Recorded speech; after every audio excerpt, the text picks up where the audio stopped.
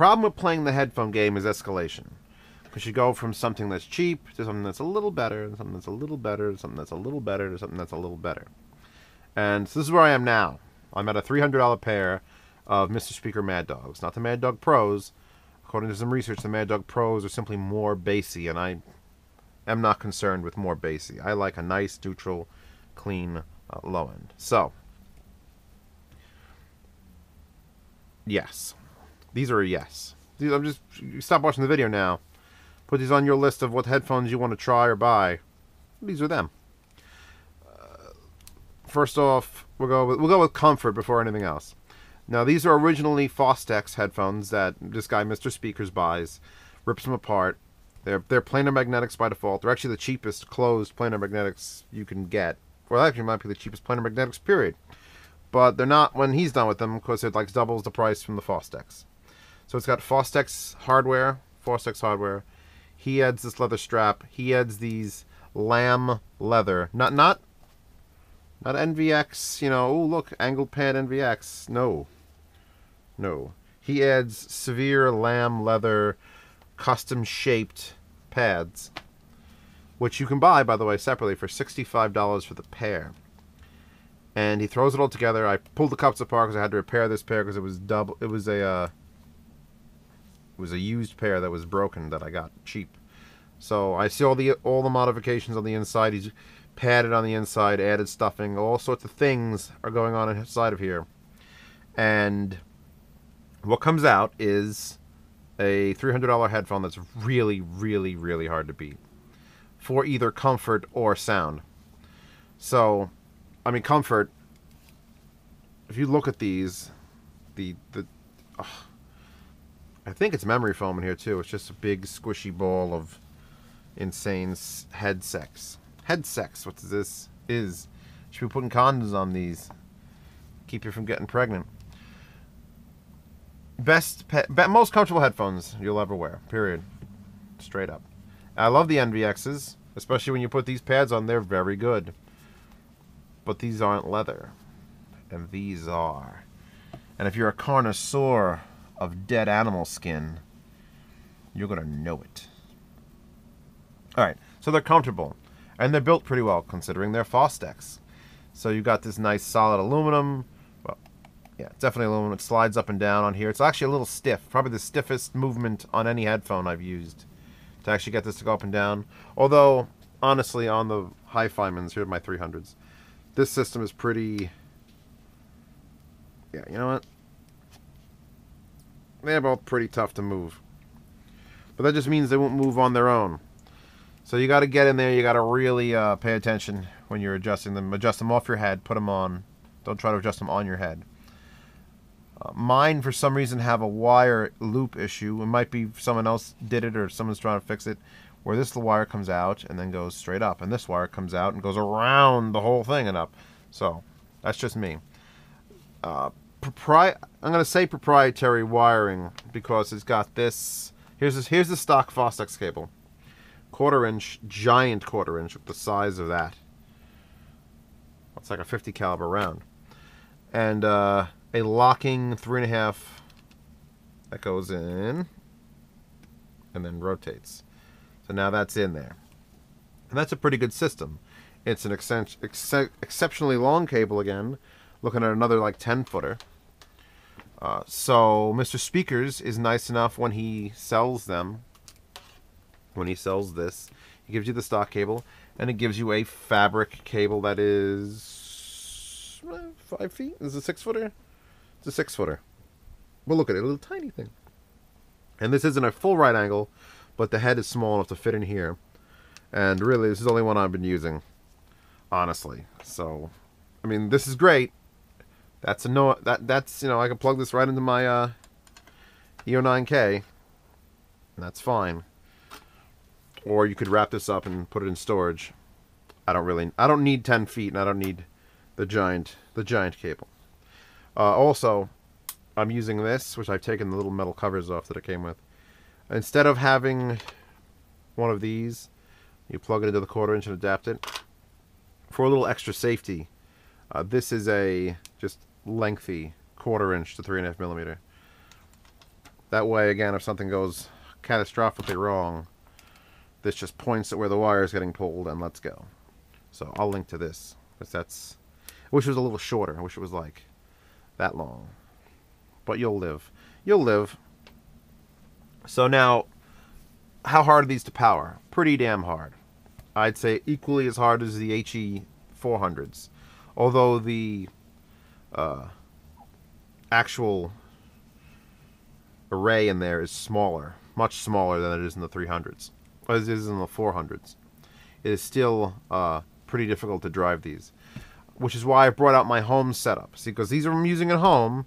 And what do I use at home? I'll show you exactly what I use at home. I use a JDS Labs ODAC, the RCA version. That doesn't affect quality. That's just so I could have RCA out to things and 3.5 Miller out to things.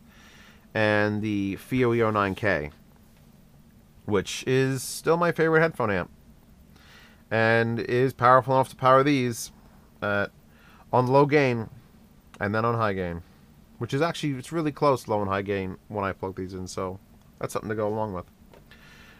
Now, what else do I have to say about these build-wise? Nothing.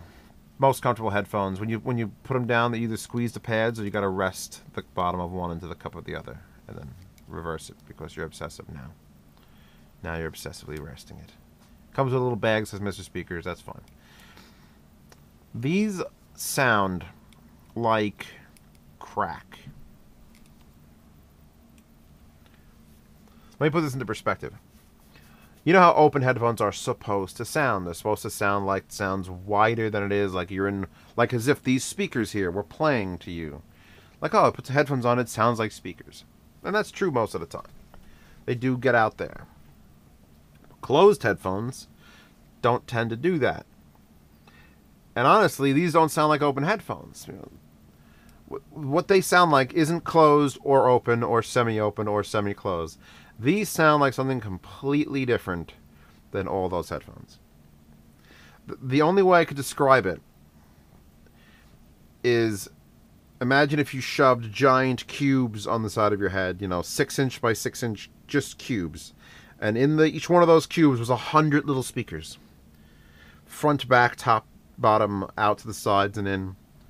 And when you play music, and I'm not sure at all what determines this factor, the sound comes from anywhere inside that cube it feels like.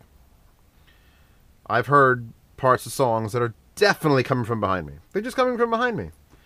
When you have those people with the 7.1 headphones, and they're like, oh, I want to hear things behind me. Well, apparently, these do that. I'm not sure how they do that, considering that the actual array is only like that big and shoved in there in a closed unit. But yeah, holy God, impressive stuff happening. I did some comparisons here an hour ago. I was listening to these, then I listened to the same playlist with these, and all the songs I picked out to demo these on the next video, on the recording video, I played on those, and they weren't impressive. The songs weren't impressive. I still like these headphones. They still sound like good open headphones.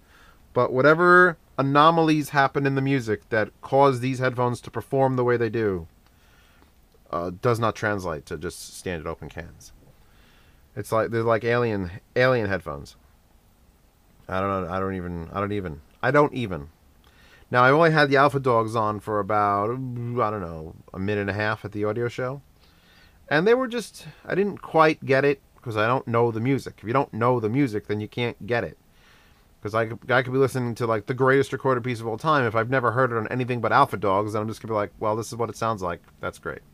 No, I have a very particular and peculiar taste in music. So when I listen to something on 27 different pairs of speakers and headphones, I know exactly what I expect it to sound like.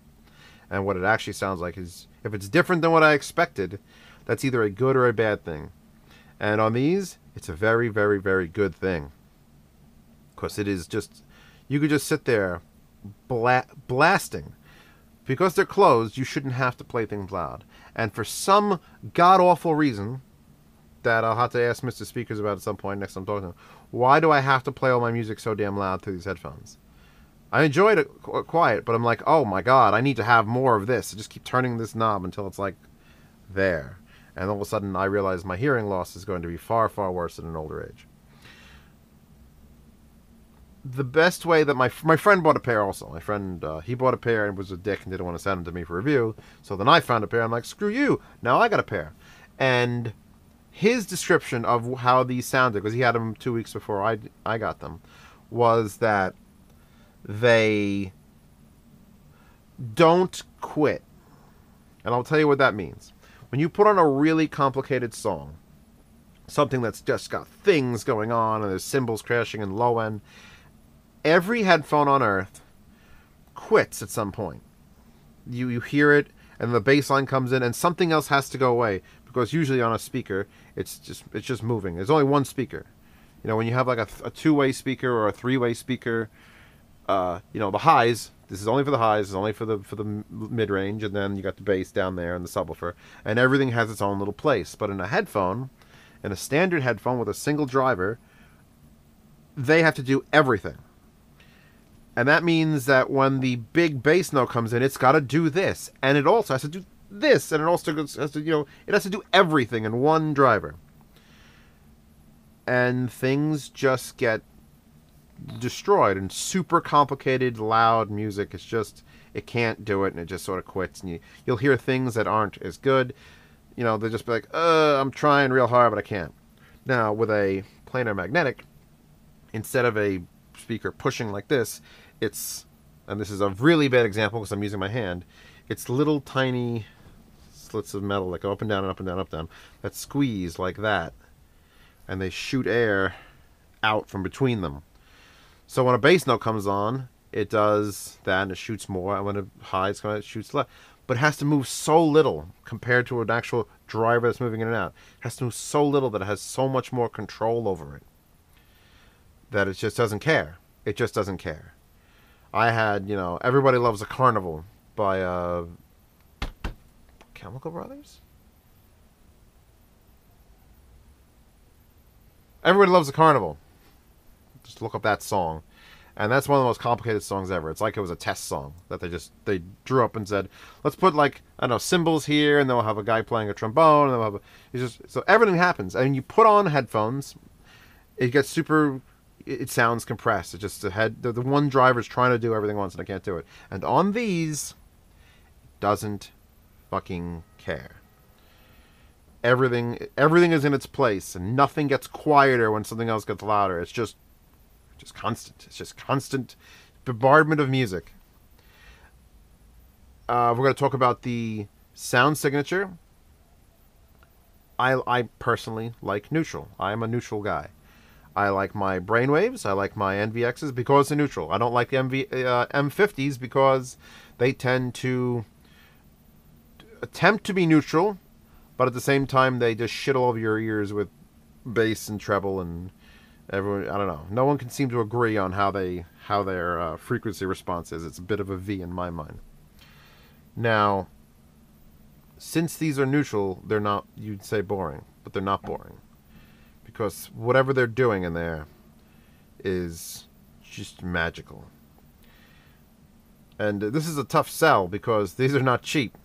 This is their cheapest ones, and they're $300. So I'm stepping up the game here.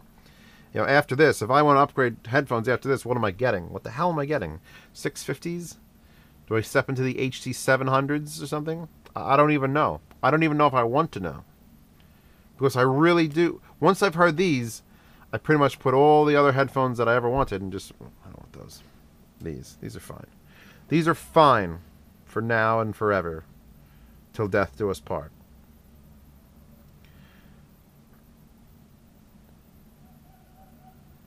Nice. Okay. So the highs are actually, when I compare the two, these highs are much more piercing compared to these. The low end is much tighter on these compared to these. I mean, forget, I can't even compare to these. I like these and they're for what they were and they're good, but oh my god. The words are failing me. I'm just staring at this, and so are you. You're just staring at these going, God, those look comfortable. And they are. They are so comfortable. They take a lot to power. You can't do them on a portable device. I'm not even sure if a SMSL M2 would push these. I don't have one to test. I have a FIO. I have the FIO E10K. I'm still trying to sell. If you want to buy a FIO E10K for like $10 cheaper, I will throw it in a post office envelope and mail it to you. Link of that in the description because I got to sell that thing. Oh my god. I can't put into words, hey, stop buying anything but these for over $200. I want to spend $230 on headphones. Save up, spend $300 on these. The pros that have just better low end, which is irrelevant to me because these have such amazing low end as it is. I can't even imagine what that would be. It would just be too much. Are $450. $450. Then the Mad Dogs are like $600, $600 or $700, and then the Alpha Primes are over $1,000. So I don't even know how to get into that. Mr. Speakers just puts his little stickers. These are stickers that cover over the Fostex labeling, and he sells you these, and you baby them for the rest of your life, which they should last. But they should last. Now, I could tell the difference. Let me get into something else. Let me get into back to Escalation again. I listen to these straight out of like a laptop. I've listened to them straight out of FIO E10K. I've listened straight out of the SMSL SD793-2. I listened to them straight out of the damn Tascam's headphone in and the XDA2. And you note it with these headphones. You notice the difference in DACs. You notice all those little things that most people tell you that they can't tell apart. You notice. You notice if the amplification's enough. Because on this, I was pushing past half to power these correctly. So it pushes them. This will push them. But I did, on some quiet songs, I was steadily approaching maximum volume, which you never want to do. So when I got it home, and I had it hooked up to my desk setup, the ODAC, which is the best DAC, I think anyone ever needs to sell you. If you need connectivity and other options, you can't buy that. But for actual signal to signal, from digital to analog, nobody needs anything more than that.